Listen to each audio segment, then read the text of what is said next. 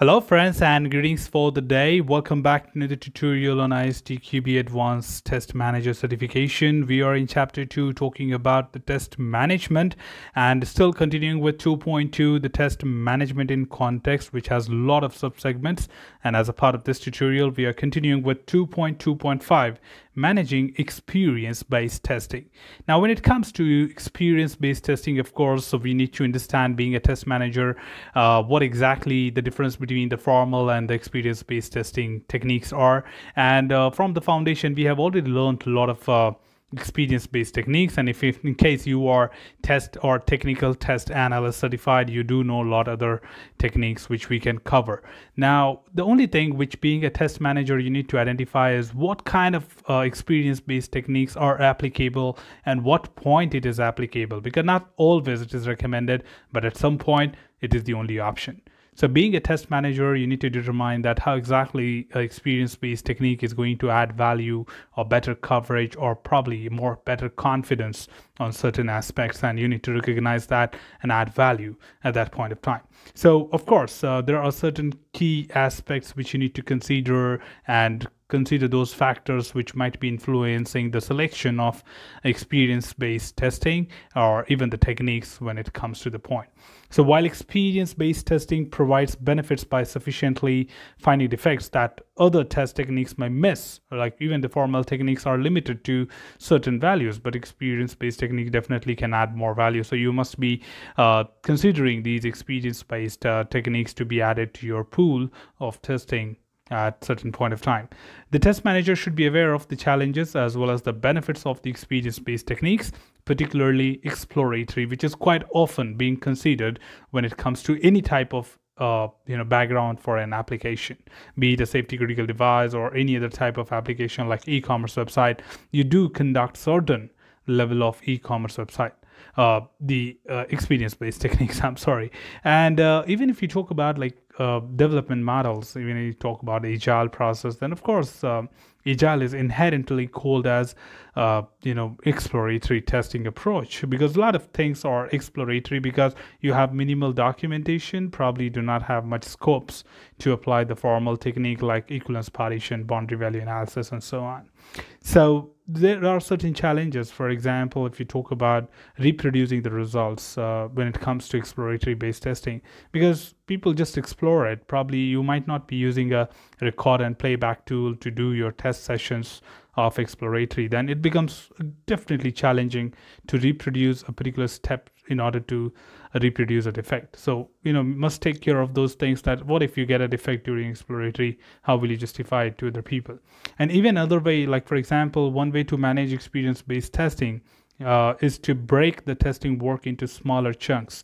So generally, that's what exploratory testing comes with a time limit, and we call it as time box test sessions, which is limited between 30 minutes to 120 minutes, because it's just not that, you can definitely do a lot of test sessions for the entire day, but of course, not a single session for 8 hours of time. Okay, so just try to break it into simple forms like between 30 minutes to 120 minutes and try doing multiple sessions, because if you pause at a particular point, you know that what milestone and what objectives you have achieved so far, and then you begin with a new session, then you know what exactly you are targeting this time, and you just create a milestone saying that so far everything is good and now we are moving to the next one. So if anything goes wrong, this is the new one which we have got failed results. Each session covers a test charter, and now test charter is of course a documentation, kind of a log file, which is used in exploratory testing to generally log the basic information like who is the tester, which module is testing, what control flow he is testing, or any kind of test basis is making use of, the name of that, the duration of the test session, start time, end time, any key observations, what was the objective. So a lot of these things will be there as a part of the test charter. And of course, the reporting method used here is debriefing, where debriefing session is like you tested a particular module and you go back to the manager. Manager will ask you certain questions and you just have to answer that question. You don't have to explain him what exactly happened for 120 minutes when you was interacting with the product. So, very brief and very short and simple kind of approach is being followed here. Additionally, of course, and another technique to manage experience-based testing is by integrating such self-directed and spontaneous testing into one traditional pre-designed testing session. For example, tester can be given permissions and allocated time to explore beyond the explicit steps, inputs, and expected results in their predefined test. So of course, probably the formal test cases which you have already written, you can definitely extend beyond that, calling it as exploratory testing. So not exactly completing your formal technique approaches and then continuing with experience. You can even continue doing it parallelly with your formal executions. So you probably have designed certain values, then you can actually further extend beyond those values, and that's what you call it as extension with the ongoing formal testing execution as well. So yeah, tester can follow any of these approach, completing the formal, then going with experience based, or during the formal testing itself you can further extend a little bit and do your exploratory at the same time. So things are going to be very well determined and analyzed, because not everything is, or all the techniques are applicable at any point of time. You can select randomly or something.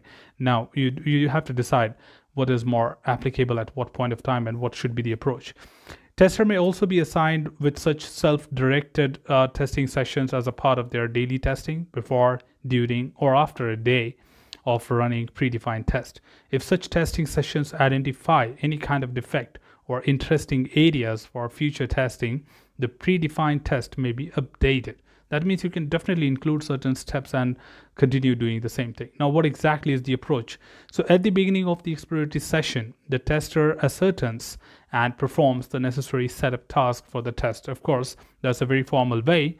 During the session, the tester learns about the application being tested, designs and execute test according to the technique being applied, and what has been learned about the application, investigates any kind of defects, and captures the result in a test in a log file.